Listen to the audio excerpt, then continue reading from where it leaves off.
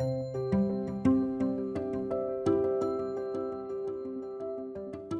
was born in Charlotte, North Carolina. I was put up for adoption at birth. My parents, Emery and Skip Sherrer, pretty much were waiting on me, I assume, because I didn't stay there very long.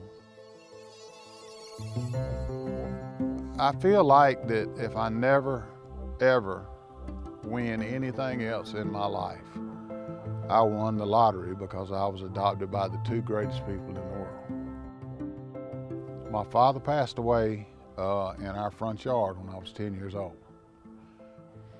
And I was the one that had to go out and find him. And so that was pretty tough. My mother raised us and continued to raise us. And of course, I was mama's boy. So it was time to leave the house, join the Navy, and ended up coming out of the Navy because of my knee. And so came home and had some good friends and good times. And every Labor Day we would have a block party, get together for friends and neighbors and acquaintances and folks that we knew. And a guy showed up and was hunting his ex-wife and pulled out a pistol and started shooting. And unfortunately, I was the one that got shot. So I don't talk a lot about that.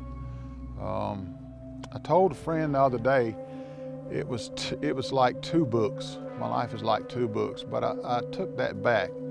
It's more like it was two chapters, because for 26 years, I walked and played basketball and did, was, I won't say normal, but was a regular person.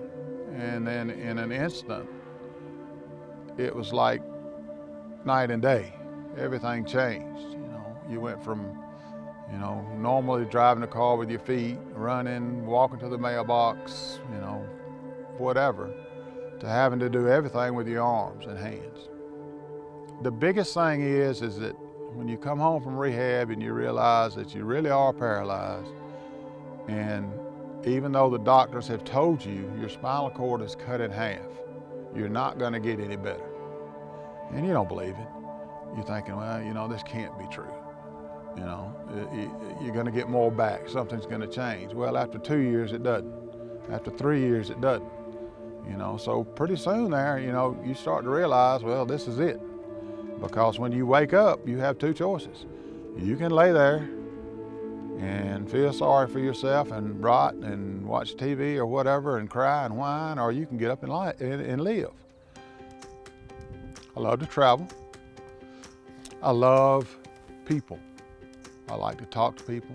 I like to meet new people, especially nice ones. I still drive. I still get to travel. I still get to go and do most things. Go out to eat, socialize, those kind of things. Qchair's Traveler was started because I've always loved to travel.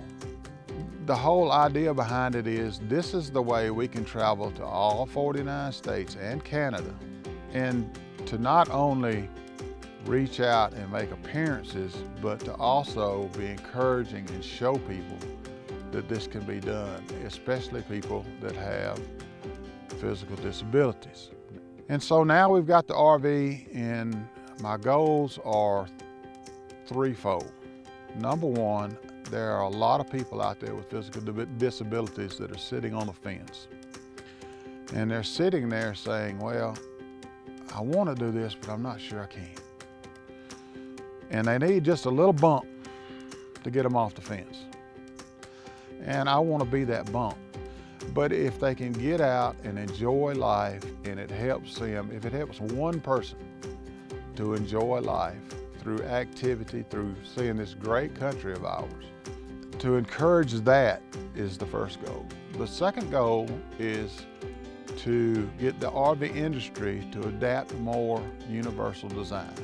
Universal design is very simple. It is just design that does not necessarily hurt a non-disabled person, but it helps a person with a physical disability.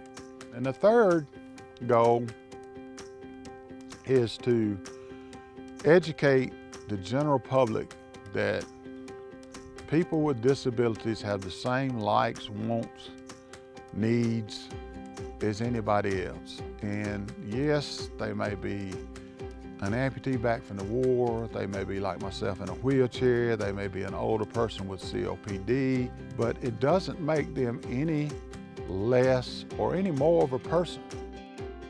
Everybody wants to be happy. A lot of people want to travel, and hopefully that this whole grand adventure, you know, for the next 4.5, maybe even 5 years, will bring goodwill to the industry and to the general public as well, as far as becoming accepting of a person with a disability. The things, very simply, that I'm looking forward to the most are having somebody come up and tell me,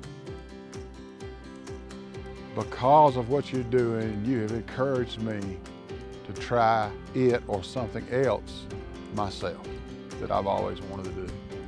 That's the biggest gain that I could ever see happening, is to be an inspiration to someone that may think, well, you know, I can't do that.